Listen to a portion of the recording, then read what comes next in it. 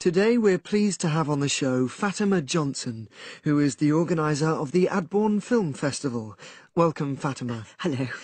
Can you tell us a bit about the background to the festival and what it brings to the town?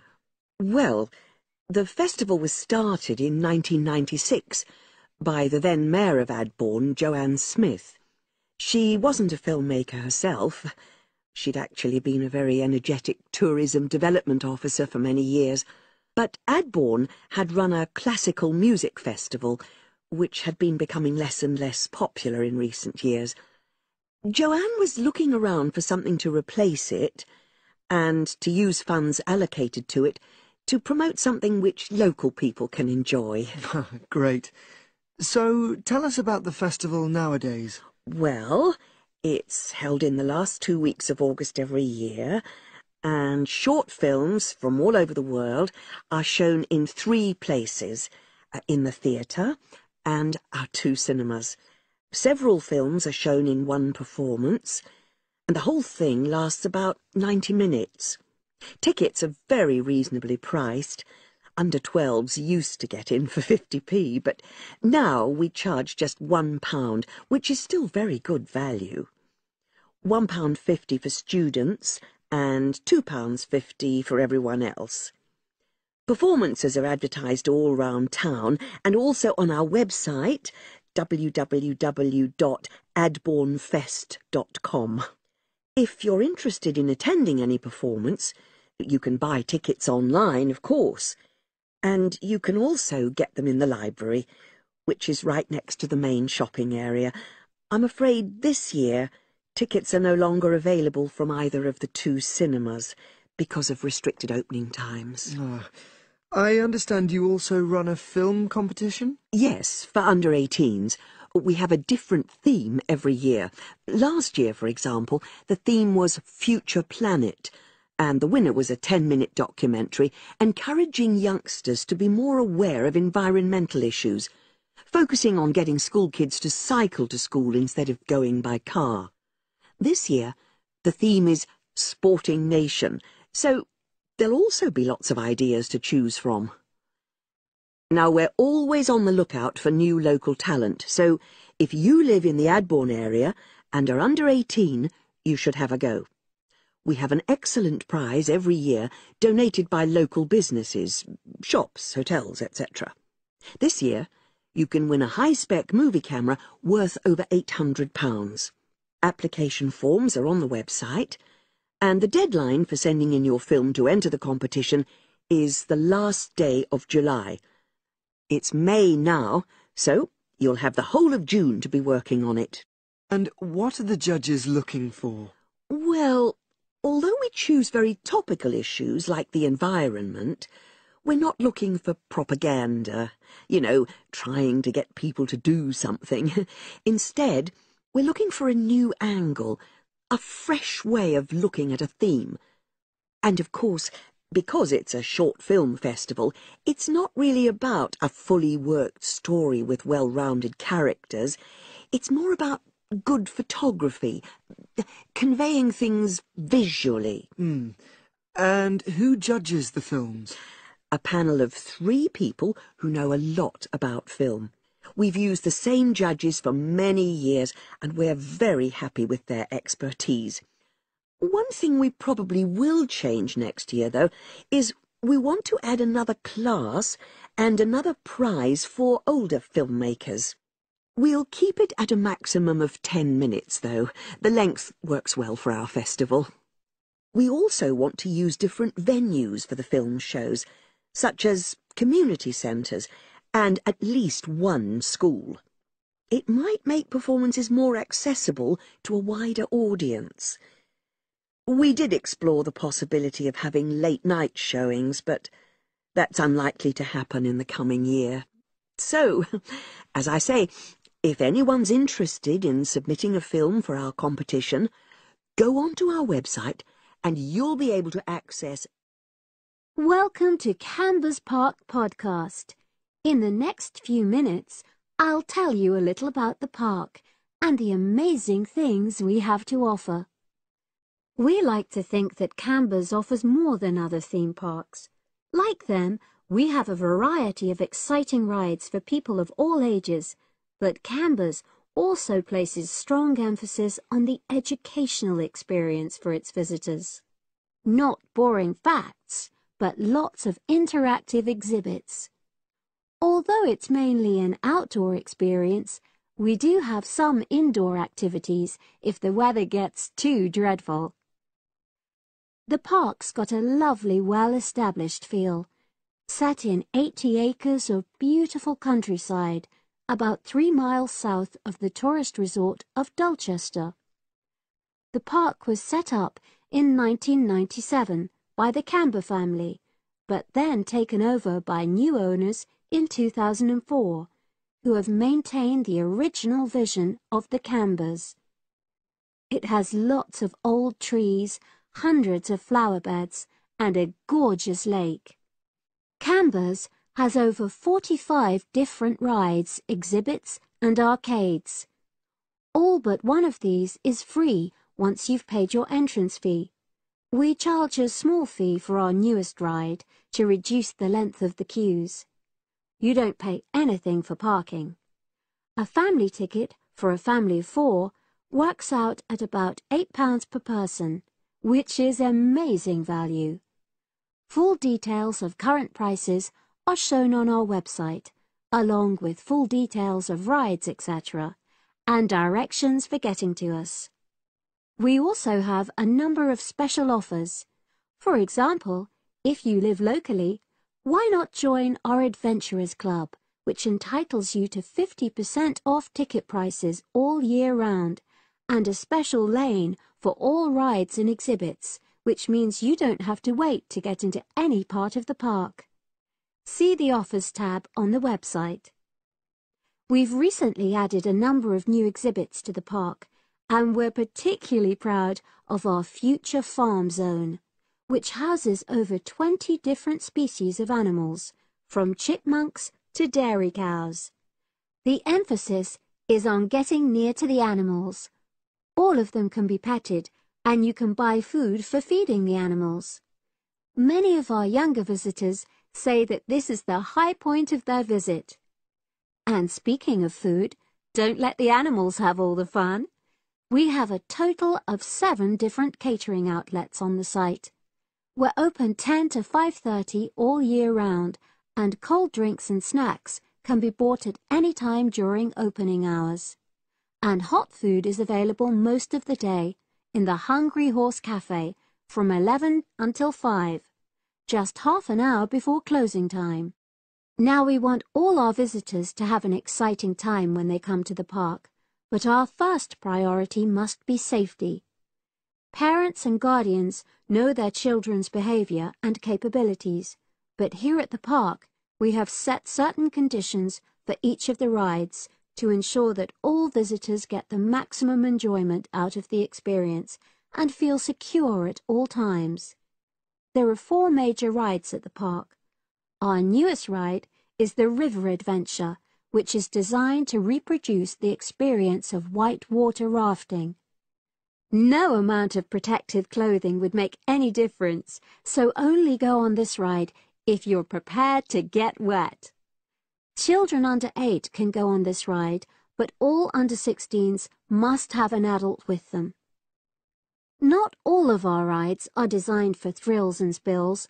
Our Jungle Gym roller coaster is a gentler version of the classic Loop-the-Loop, specially created for whole family enjoyment, from the smallest children to elderly grandparents, suitable for all levels of disability and health conditions. Carriages have comfortable seating for up to 8 people with safety belts for each passenger, which must be worn at all times. Sit back and enjoy the scenery. One of the best established and most popular of Camber's rides is the massive Swoop slide. Whiz down the polished vertical slide 9 meters in height and scream to your heart's content. There are no age or height restrictions. Be careful though, you must have on long trousers so you won't get any speed burns. And then there's the famous Zip Go-Kart Stadium with 16 karts. 8 for single drivers, and 8 for kids preferring to ride along with mum, dad, or carer. Take part in high-speed races in our specially designed Formula One style karts, but no bumping other karts, please. All riders must be above 1.2 meters because they have to be able to reach the pedals, even in the shared karts.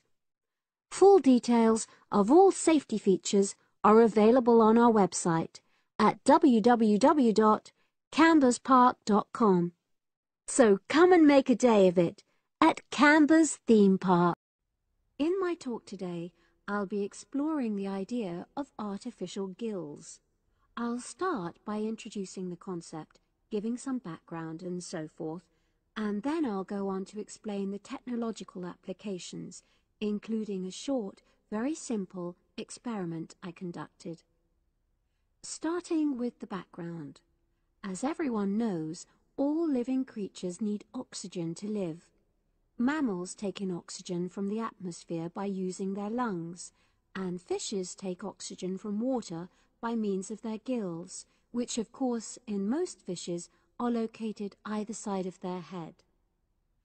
But human beings have always dreamt of being able to swim underwater like the fishes, breathing without the help of oxygen tanks.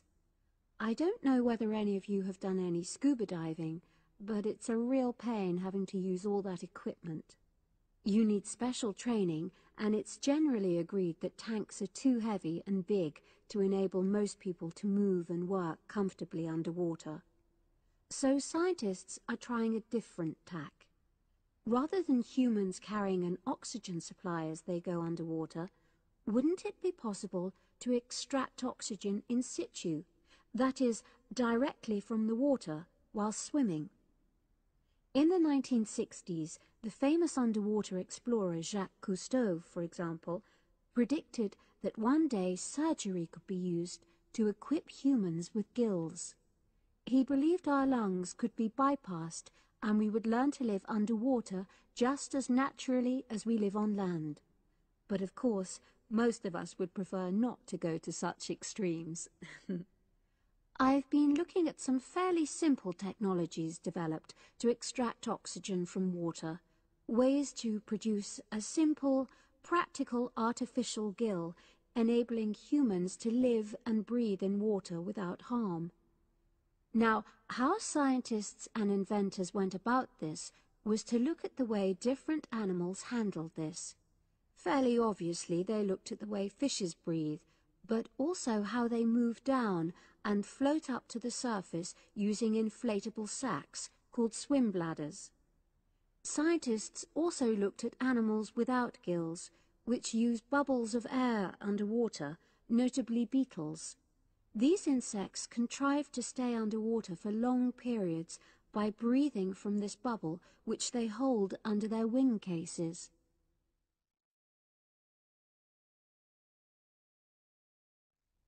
By looking at these animal adaptations, inventors began to come up with their own artificial gills. Now, making a crude gill is actually rather easy, more straightforward. You take a watertight box, which is made of a material which is permeable to gas, that is, it allows it to pass through inwards and outwards.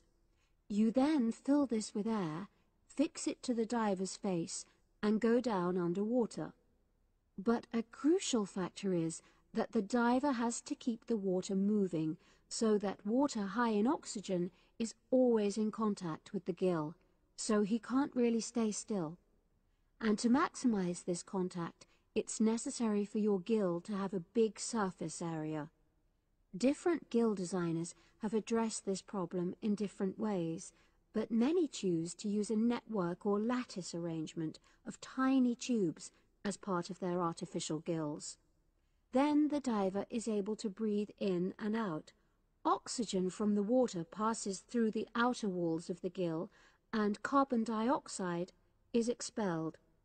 In a nutshell, that's how the artificial gill works. So, having read about these simple gill mechanisms, I decided to create my own. I followed the procedure I've just described, and it worked pretty well when I tried it out in the swimming pool. I lasted underwater for nearly 40 minutes. However, I've read about other people breathing through their gill for several hours. So the basic idea works well, but the real limitation is that these simple gills don't work as the diver descends to any great depth, because the pressure builds and a whole different set of problems are caused by that. Research is being done into how these problems might be overcome, but that's another story, which has to be a subject of another talk. Despite this serious limitation, many people have high hopes for the artificial gill, and they think it might have applications beyond simply enabling an individual to stay underwater for a length of time. For example, the same technology might be used to provide oxygen for submarines, enabling them to stay submerged for months on end without resorting to potentially dangerous technologies such as nuclear power. Another idea is to use oxygen derived from the water as energy for fuel cells. These could power machinery underwater, such as robotic devices. So, in my view, this is an area of technology with great potential. Now, if anyone has any questions, I'd be happy to answer. Yes. Good morning, everyone, and welcome to our weekly series on home improvements. Today's program is about do-it-yourself house painting. There's never been a better time for people who like to do their own interior house painting. Although people still lead very busy lives, thanks to the availability of various new DIY materials, you can now decorate your home in a more efficient and a more environmentally friendly way. In 2009 alone, approximately 53 million litres of the paint that was sold in the UK were left untouched. That's enough to fill 21 Olympic-sized swimming pools. It's easy to overestimate how much paint you'll need to decorate your room if you use guesswork. And if you know exactly how much paint is needed, you avoid unnecessary waste. There are automatic paint calculators available now. Most of the major paint manufacturers provide them. Look on their websites or just Google paint calculator and see what comes up. Then simply measure the circumference and height of the room in metres, enter this into the calculator along with the type of surface you're painting, and it will tell you how many litres of paint you'll need.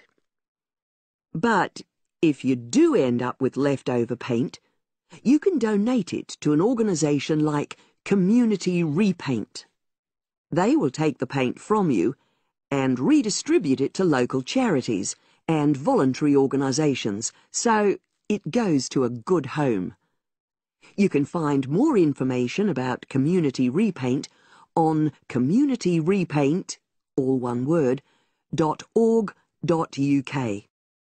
Another way of avoiding paint wastage is to check you're completely happy with your colour choice before starting to paint. For example, you can get a small sample of the colour you're thinking of using, then paint a board and move it around the room, so you can see how it looks against your furnishings and in different lights. Also, it's always better to buy high-quality paints because you get what you pay for.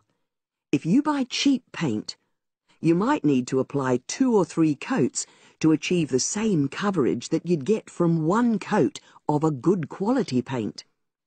You could also spend a week on a job that could have been done in a day or 2. And consider the environment. Most paint manufacturers now sell water-based paints that don't contain harmful chemicals or give off harmful odours, so get one of these. You can also buy paint that's packaged in recyclable containers. There's a lot more choice than there used to be. You can only do a good job which will last if you prepare the surfaces thoroughly before painting. In fact, in many ways, if you want to do a professional-looking job, this is more important than the painting itself. If there are any cracks or patches of loose plaster, painting over them won't solve the problem. Take the plaster out and fill the holes, allowing enough time for the new plaster to dry. And you won't get a smooth finish if the walls are dusty or greasy. So washing with water isn't enough.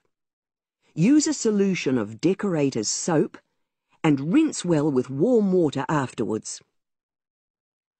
When you're ready to paint, we suggest you use a medium pile roller for walls and ceilings. A lot of people tend to use short pile rollers, but these give a patchy finish, and that wastes paint and time. Similarly, long pile rollers can create a thick textured effect, which looks messy. The same goes for brushes. The stronger the bristles, the easier they are to wash and reuse. And as you've chosen a water-based paint, clean your brushes with cold water, because it's more energy efficient that way. As you're decorating, keep transferring small amounts of paint into a tray and keep topping it up when you need to. This reduces the chance of it being contaminated by dust and pieces of dirt. And finally, water-based paint doesn't have a lingering smell, so that's not an issue anymore. But it's airflow rather than heat that helps the paint dry quicker. So, to help finish the job in the quickest time, leave your doors and windows open. The faster the paint is dry, and the job finished, the quicker you can start enjoying your room. In tomorrow's programme, I'll be giving some advice on... Good afternoon. This is the first of a series of lectures I'll be giving about engineering for sustainable development. I'll be presenting examples of engineering projects from a variety of contexts, and today I'm going to talk about a project to design a new kind of greenhouse for use in the Himalayan mountain regions. First of all, I'll tell you about the problem which was the context for this project. In the Himalayan mountains, fresh vegetables and other crops can only be grown outside for about 90 days during the summer, because the altitude of the region is around 3,500 meters, and because the rainfall is so low. In winter, temperatures fall below -25 degrees centigrade, so fresh vegetables have to be imported. They arrive by truck in summer or by air in winter, which makes them expensive. Local people rely on dried leafy vegetables and stored root crops during the winter, and rarely eat fresh vegetables. But despite the sub-zero temperatures, the skies over the region are cloudless, and there are over 300 sunny days per year. So, an engineering solution was needed to exploit the sun's energy and protect locally produced plants from freezing during winter. And in fact, there had been programs in the past to provide greenhouses, but these were unsuccessful. The greenhouses weren't adapted for local conditions, so they tended to fall into disuse.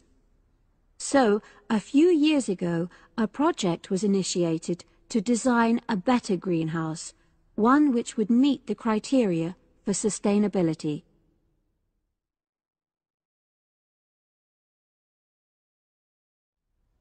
So, what are the criteria for sustainability? Well, first of all, the new greenhouse is designed to be relatively simple, so construction is cheap. Locally available materials are used wherever possible. The walls are generally constructed of mud bricks, made locally, although in areas of high snowfall, more resilient walls of stone are needed. Rammed earth is also used. The main roof is generally made from locally available poplar wood, with water-resistant local grass for the covering.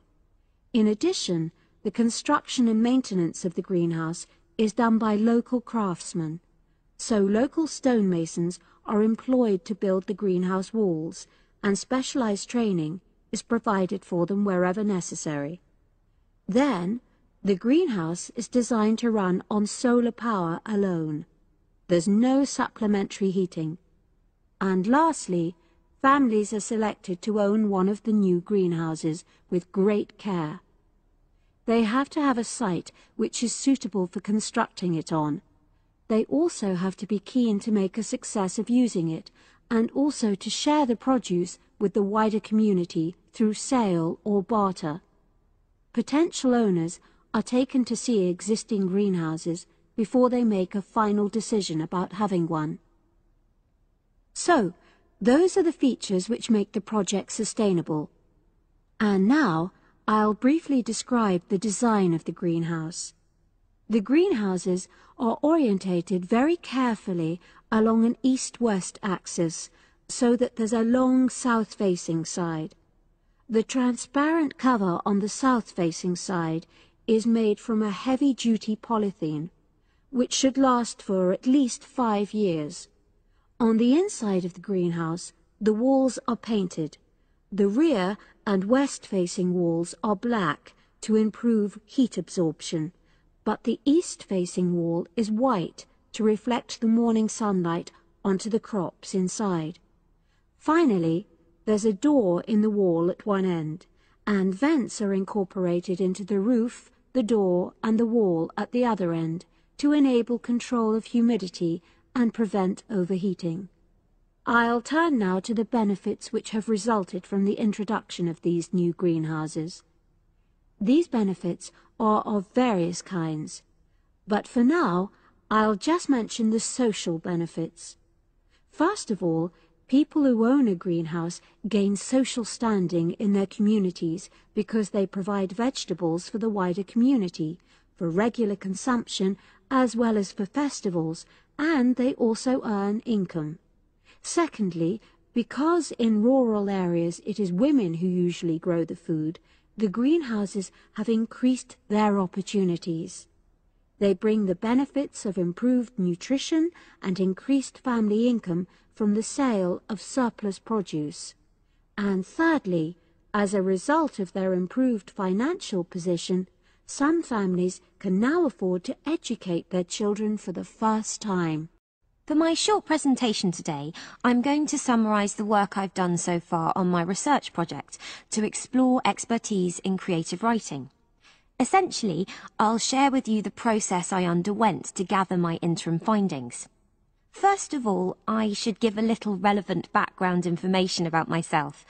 Before I started my current degree course in cognitive psychology, I studied English literature, and as you can imagine, this meant I spent a great deal of time thinking about the notion of creativity and what makes people develop into successful writers. However, the idea for this research project came from a very specific source. I became fascinated with the idea of what makes an expert creative writer when I read a well-known 20th century writer's autobiography. I won't say which one at this stage, because I think that might prejudice your interpretation. Anyway, this got me thinking about the different routes to expertise. Specifically, I wondered why some people become experts at things, whilst others fail to do so, in spite of the fact that they may be equally gifted and work equally hard. I started to read about how other researchers had explored similar questions in other fields. I began to see a pattern that those studies which involved research in a lab were too controlled for my purposes, and I decided to avoid reading them. I was quite surprised to find that the clearest guidance for my topic came from investigations into what I call practical skills, such as hairdressing or waiting tables. Most of these studies tended to use a similar set of procedures, which I eventually adopted for my own project.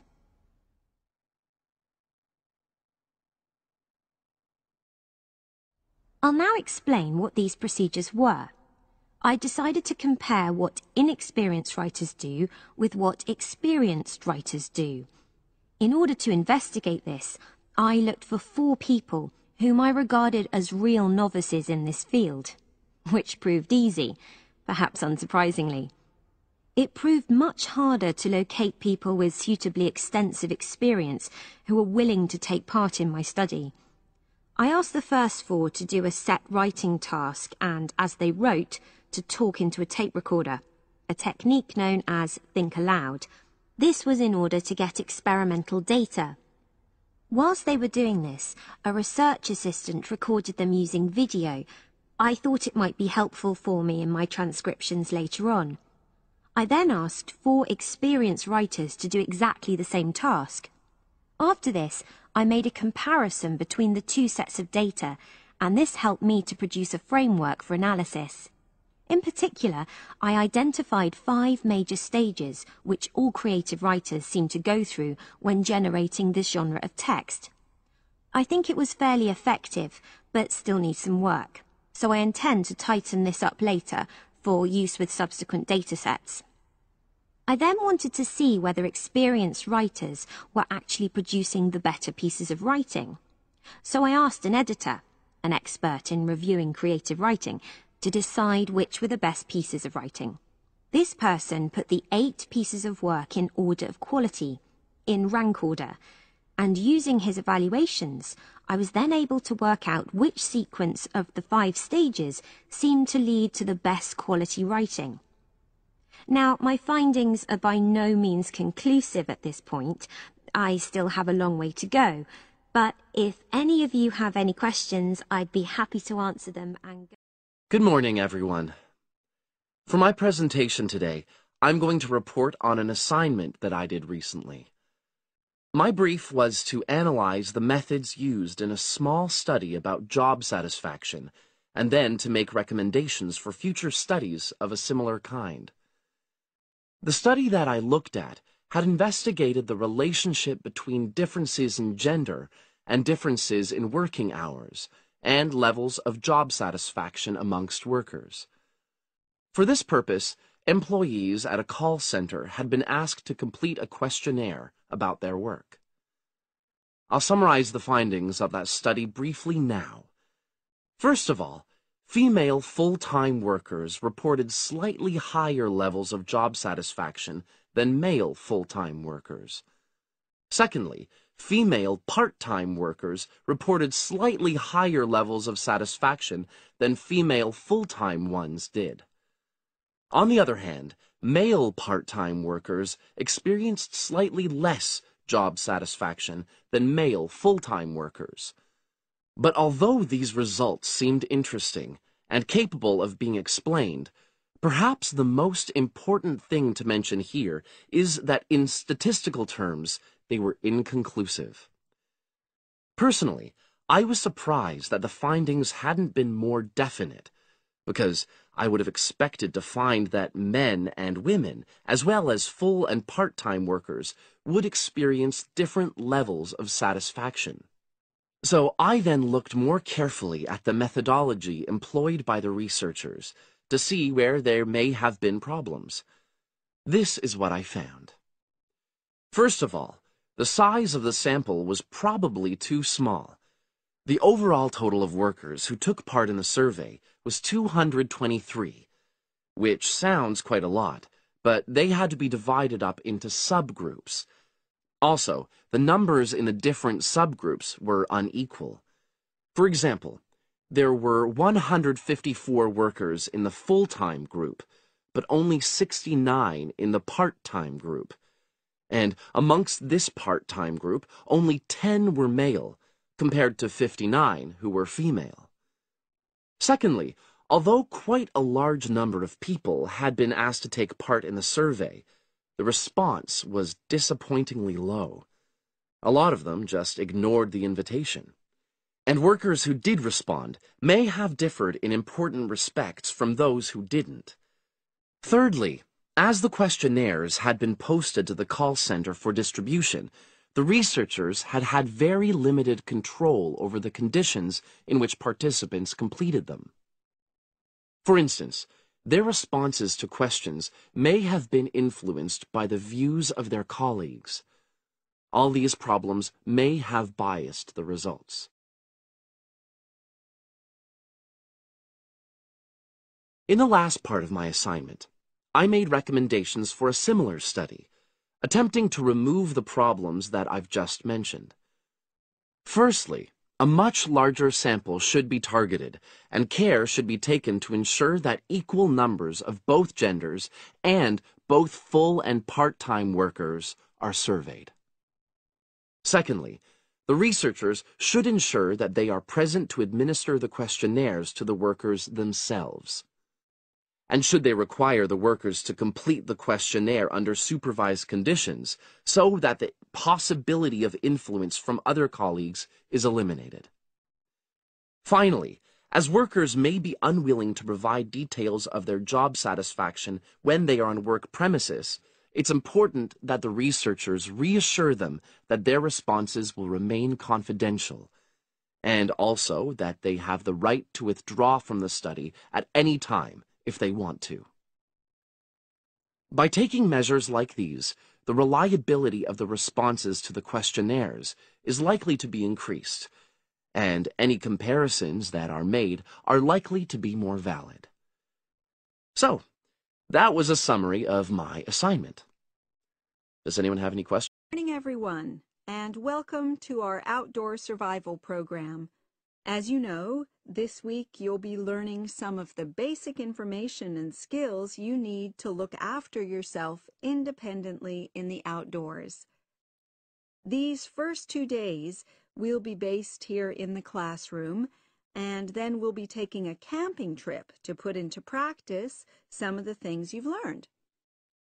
I'm going to start off with the topic of food, and to start with, I'll describe just 2 methods which we'll be putting into practice at our camp, and which make use of natural resources, the steam pit and the bamboo pot. I've got 2 posters here to make things clearer, and I'll start with the steam pit here. To make this, you'll need some dry sticks, some grass, some loose earth, and some stones. And for this week only, some matches.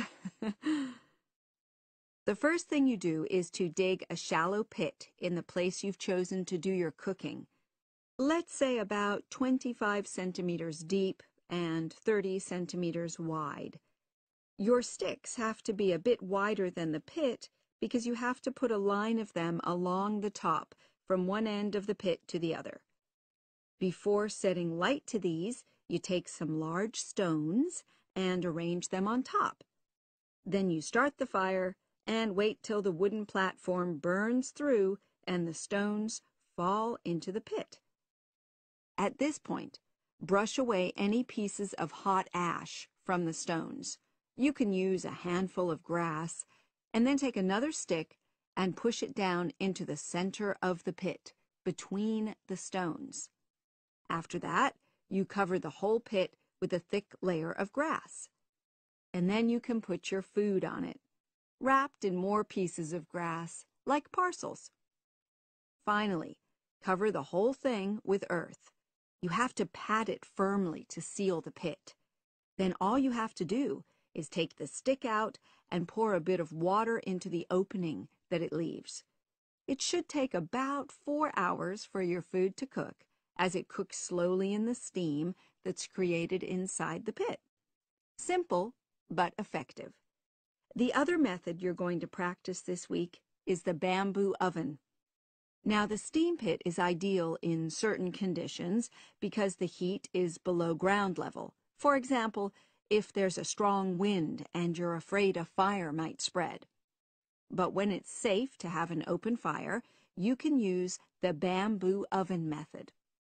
You get a length of bamboo, which, as you probably know, is hollow and consists of a number of individual sections with a wall in between.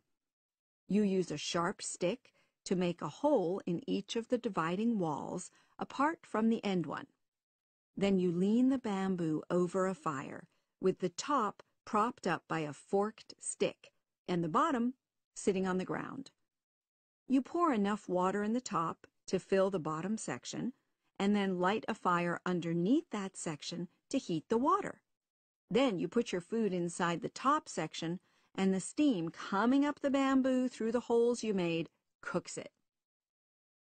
I'm going to move on now to food itself and talk about some of the wild plants you might cook. I'm going to begin with fungi. That's mushrooms and toadstools.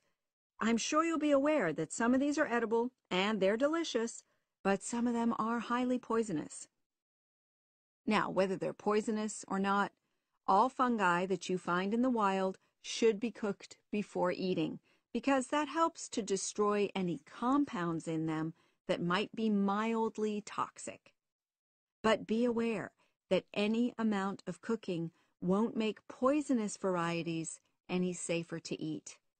Unless you can definitely identify a fungus, you should never eat it. It's not worth the risk. And you need to be really sure, because some fungi that are poisonous are very similar in appearance to certain edible varieties. They can easily be mistaken for each other. So, having said all that, fungi are delicious when they're freshly picked, and although they are only moderately nutritious, they do contain minerals which the body needs. I'll move on now to leafy. Good morning, and welcome. We're really pleased that you're going to be joining us next week for your work placement.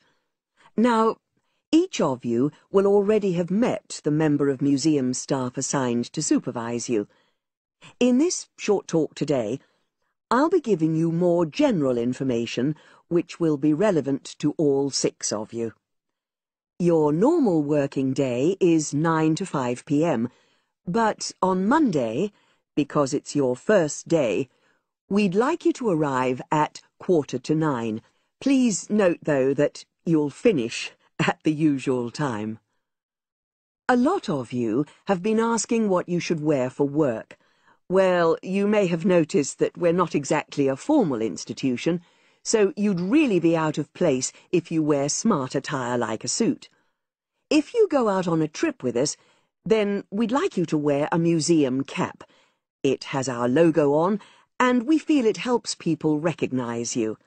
But on a day-to-day basis in the museum itself, we say put on your own casual clothing, because you'll be doing lots of dusty, messy work. Now, we don't have an enormous number of rules, but work placement is an excellent preparation for the real world of work, and we expect you to be very punctual and reliable. If you're not well, or there's been a hold-up, then what we ask you to do is ring the museum receptionist. He will be in the museum well ahead of opening time, and he'll inform your own personal supervisor in the museum. If you're away for more than 1 day, we'll inform your school tutor. They'll obviously need to make a note of your absence and follow up if necessary. But most of all, we hope you really enjoy yourselves during the placement. Students say they have a lot of fun, whether it's working with kids in our art workshops held every Monday, or, the most popular, when they go out on our outreach work to residential homes, recording elderly people's memories of school days for our oral history project. So, we hope you feel excited by the prospect of starting next week and well prepared.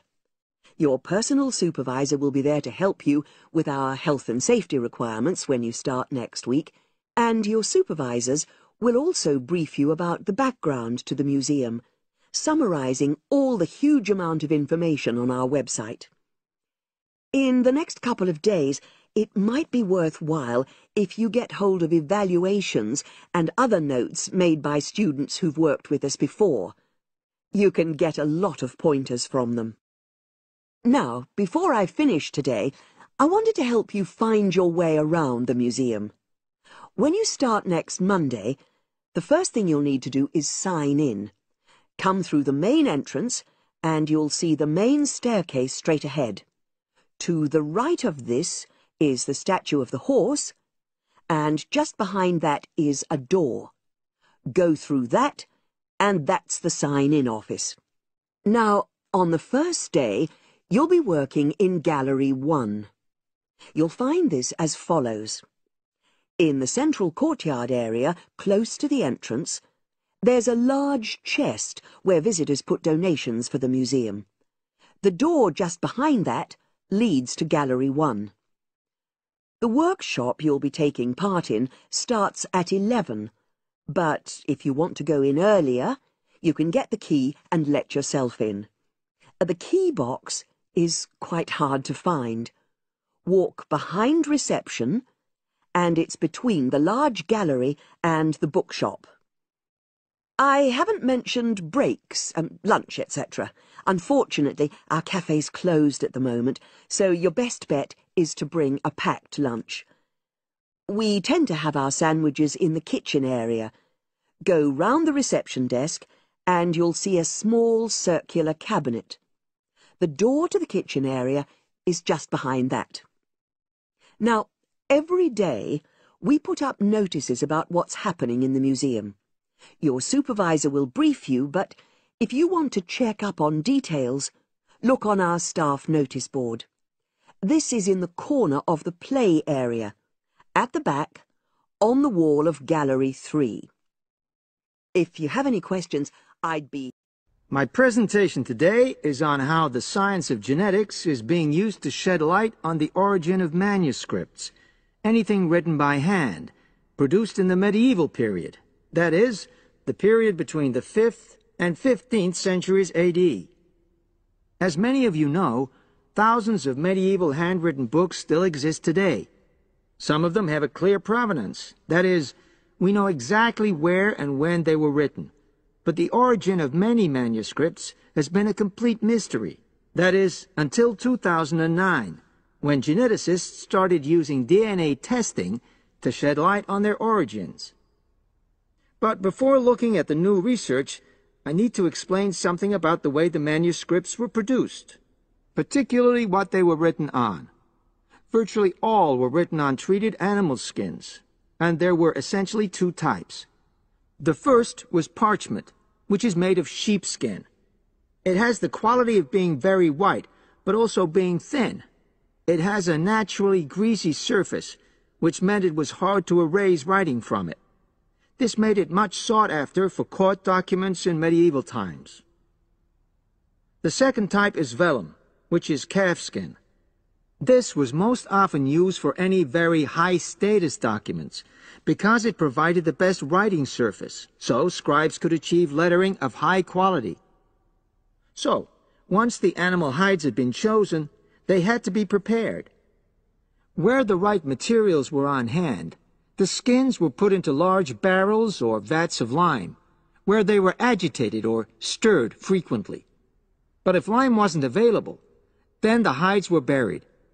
Both these techniques were designed to cause the hair to slough off and the skins to become gelatinous and therefore more flexible. The next stage was to put the hides on stretcher frames and pull them very tight. While on the frame, they were scraped with a moon-shaped knife in order to create a uniform thickness. For parchment, that was the end of the process. But for vellum, there was an additional stage, where it was bleached in order to achieve the desired color.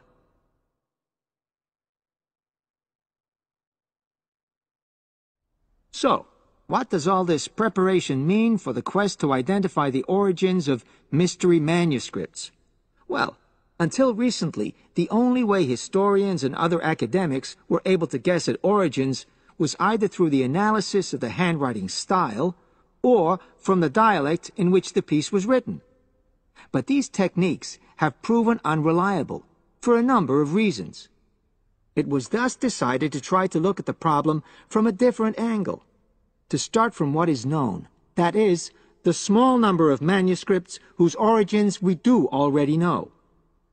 Because these parchments and vellum are both made from animal hides, it was possible to subject them to DNA testing and to identify the genetic markers for the date and location of production. From this was created what is known as a baseline. The next stage was to test the mystery manuscripts, finding their DNA characteristics, and then making comparisons between the known and the mystery scripts. Genetic similarities and differences enabled the scientists to gain more information about the origins of the many manuscripts we had known virtually nothing about up to that point. Now you might ask, what are the potential uses of this new information?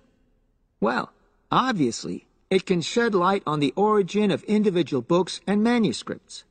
But that's not all. It can also shed light on the evolution of the whole of the manuscript production industry in medieval times. And because that was such a thriving business, involving very large-scale movements right across the globe, the new data in turn help historians establish which trade routes were in operation during the whole millennium. Now, if anyone has any questions...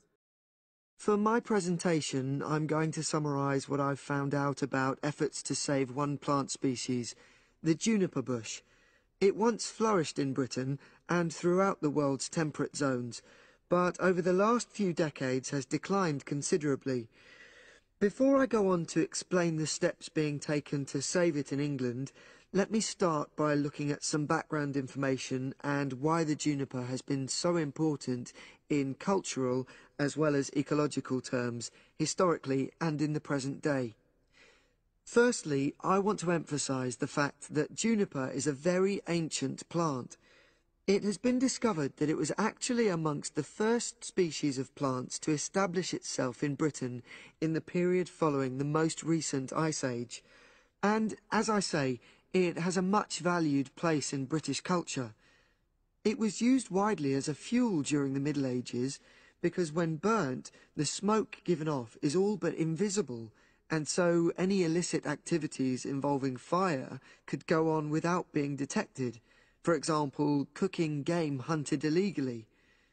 It also has valuable medicinal properties. Particularly during large epidemics, oils were extracted from the juniper wood and sprayed in the air to try to prevent the spread of infection in hospital wards. And these days, perhaps its most well-known use is in cuisine, cooking, where its berries are a much valued ingredient, used to flavour a variety of meat dishes and also drinks. Turning now to ecological issues, juniper bushes play an important role in supporting other living things. If juniper bushes are wiped out, this would radically affect many different insect and also fungus species. We simply cannot afford to let this species die out.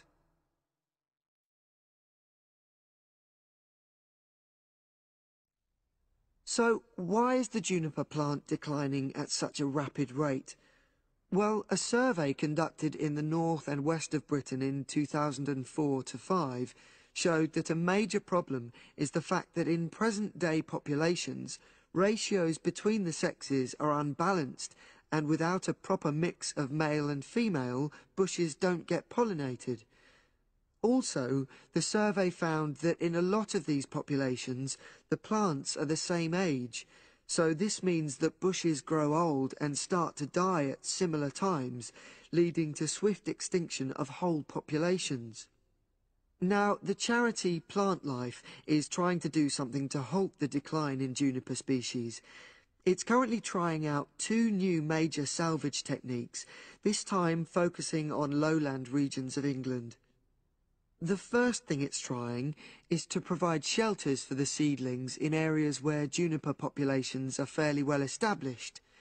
These, of course, are designed to help protect the plants at their most vulnerable stage. A further measure is that in areas where colonies have all but died out, numbers are being bolstered by the planting of cuttings which have been taken from healthy bushes elsewhere. Now, I hope I've given a clear picture of the problems facing this culturally and ecologically valuable plant, and of the measures being taken by Plant Life to tackle them. If anyone has any questions... Hello, everyone. I've been asked to talk to you this afternoon about next month's trip to Tamerton Study Center for the 2-week course. Now, some of the things I'm going to say you may have already heard or read about, but I think it's important to emphasize a few key points. First of all, it's worth reminding you why Tamerton was set up in the first place, in the late 1960s.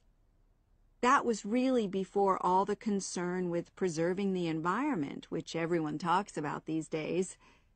The idea was simply to get people out of the cities and into the country, and to find out that just being outdoors can be very rewarding.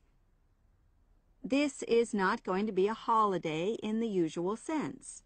It's called an adventure course because you'll really be stretched to your limits, but that in itself can be a positive thing.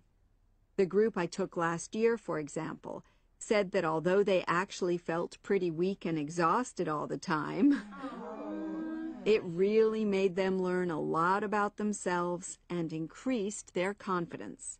And in the end, that's the most important thing. Now, all of you knew about policies at Tamerton before you signed up for it, so you know that in many ways it's quite old-fashioned. You don't have a lot of choice in what you do. But something which I think makes the place so special is that you get to try so many different things every day. For instance, one day you'll do climbing, and the next you'll be surveying rock pools. It's not intended that you become an expert in any of them. It's more like a taster, which you can follow up if you want. And there isn't a lot of free time. Organized activities and talks, etc., go on until 9 p.m., and lights go out at 11 p.m. There are table tennis tables with all the equipment and board games, though I have to say the pieces often go missing, so it's a good idea to take your own. There's a DVD player with a good selection of films suitable for this age group, so don't take yours. Bedtime at 11 p.m. is strictly enforced, and there's a good reason for this. You're all under 18, and we organizers need to know that all group members are accounted for in the house as we close for the night. And of course, you'll be so exhausted anyway that you'll be too sleepy to want to cause any trouble. Now, what should you pack? The information sheet tells you a lot about what clothing to bring. But what about other things? Well, Tamerton House has its own small shop, but anything there is several miles away, so you won't have many opportunities for buying supplies. So in this last part of my talk, I'm going to explain what objects you should take with you to the center, what you can take if you want, and also, very importantly, what you cannot take. Several of you came up to me before this talk and asked whether you can take things like kettles or hair dryers. The answer is there are plenty of these electrical appliances available in the center, and they are of the proper voltage and are checked regularly. Yours may not be, so the rules at Tamerton say you can't bring them into the center because it's considered a fire risk. Remember, it's a very old house. Now, another question was about cell phones. Although you definitely can't have them on during inside talks, you equally definitely need them when you're out on exercises. So they're a must, I'm afraid. Anybody who wishes to talk to me about borrowing a phone for the fortnight, please see me after this talk. Now, the weather's heating up at the moment, and you'll be outdoors a great deal. If you wear proper clothing, especially a hat, sun cream is optional. Also, they sell high-factor cream in the shop, so you don't have to take any of your own unless there's a special kind you use. Now, there's a special note about things like deodorants, which come in aerosol cans. I need to tell you that these are banned in the center because apparently they have the habit of setting off the fire alarms. If you want to take an aerosol can, you'll actually be at risk of being told to leave. And finally, people have been asking about whether they need to take towels. Well, the center does provide 1 towel per guest, which you're required to wash yourself. If you're happy with that, then don't bring another. If not, take one of your own. Just remember how much outdoor exercise you'll be doing and how dirty and wet you'll be getting. Good evening, everyone. You're all likely to be familiar with pictures of the tawny owl. Because of all the owl species in the UK, it's actually the most common one. But the chances are that you're more likely to have heard one than actually seen one, as it's also strongly nocturnal. This means that it normally ventures out at night. So, what kind of habitat does the tawny owl prefer? Well, a survey carried out in the 1980s confirmed that this owl is most likely to be found in woodland. If you look at a map of tawny owl distribution across Britain, you'll only see gaps in the treeless marshy areas of eastern England and in some of the more upland parts of northwest Scotland. However, you can sometimes find populations of tawny owls in urban areas too, either in parks or in large gardens. The tawny owl shows some obvious adaptations to its natural habitat. For example, both its wings and its tail are short, which helps it to maneuver through the trees. Also, the bird's plumage is a mixture of brown and grey, and this provides suitable camouflage for when the owl perches up against a tree trunk. Then there are its large eyes. The tawny owl's visual capacities are considerably better than those of humans, and although it can't see in complete darkness, it's sufficiently well equipped to be able to navigate its way around woodland on all but the most overcast nights. Another factor that contributes to the tawny owl's success as a hunter is its excellent memory of the layout of different areas. If you combine this ability with the owl's strongly territorial and sedentary nature, most populations of tawny owl are sit-and-wait predators, you realize that it has a good opportunity to predict where prey might be found. Finally, as well as having large eyes, the owl's sense of hearing is excellent, and this helps it to locate potential prey as it sits on its perch.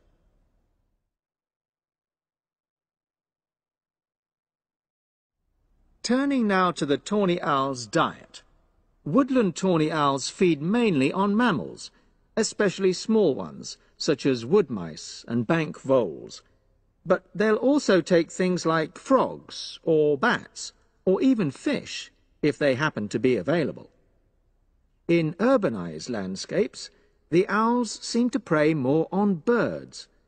So there are some differences there. Let's just look briefly now at survival rates in the tawny owl.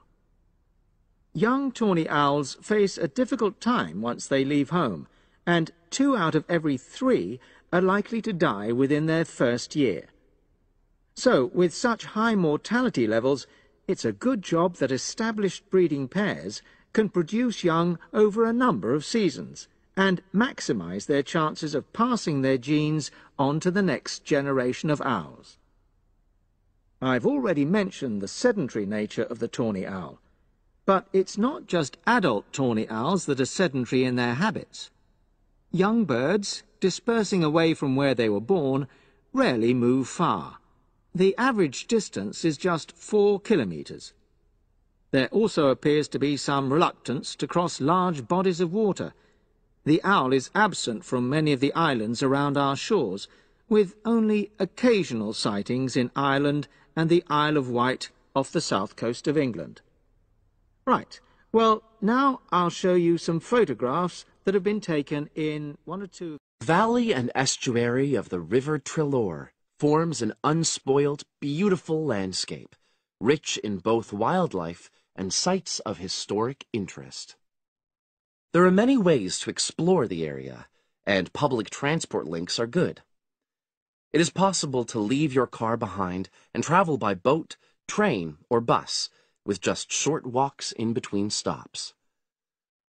The Treloar Valley passenger ferry runs between villages along the river estuary and provides a link with a train station at Barry, which is about 10 minutes' walk from the riverside village of Calton. In the past, the river was the main form of transport in the area, And as in the past, today's ferry service operates according to nature. The river estuary is tidal, and so the ferry timetable differs from day to day, according to the times and height of the tide. The ferry is also seasonal, normally running between April and September, depending on the weather. A timetable for the whole year can be downloaded from the internet by visiting www.treloarferry.co.uk. If you just want to sit and relax and enjoy the lovely scenery, you can take a river cruise to Calton and back from the nearby city of Plymouth. In the past, steamships brought early tourists along the same route. Queen Victoria and her family enjoyed such a trip in 1856. The journey is quicker these days. The round trip takes between 4 and 5 hours, depending on tides and weather. If you prefer, you can travel upriver by boat and return to Plymouth by train. All cruise boats and trains have wheelchair access. For more information and for departure times, ring Plymouth Boat Cruises on 017-528-23104. Trains run several times a day throughout the year between Calton and Plymouth, with various stops in between. They are used by both local commuters and tourists who want to enjoy the beautiful scenery. The highlight of the journey is crossing the river on the stunning viaduct, which was built at the beginning of the 20th century and towers 120 feet over the water. It is unnecessary to book, and tickets can be bought on the train. For information about fares and timetables, contact National Rail Enquiries by phone or online. The bus service in the Treloar Valley now connects all train stations and villages in the area. Especially for holidaymakers, there's a Rover ticket which can be used at weekends and on national holidays, and allows unlimited journeys on those days. The Rover ticket provides great value for money and is now even cheaper than it was last year. An adult ticket costs £5.50 a day. Senior citizens can travel for £4.50, and a family ticket for up to 5 people costs just £12. Tickets can be bought on the bus. At the center of the Treloar estuary area is the historic riverside village of Calton. The main road comes into the village from the south, and for those of you who are arriving by bus, it turns left just before the bridge and stops in the lay-by on the left-hand side. From there, it's just a short walk to Calton's various attractions. If you're arriving by car, you have to leave it in the main car park.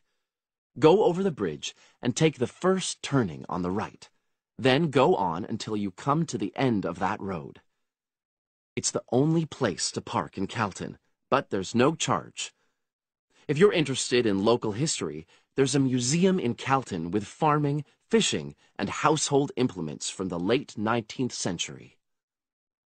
As you come in from the south, cross the river and go straight on the same road until you reach the end. Also, on the subject of history, you can go and see the old mill, which has recently been renovated and put back into use.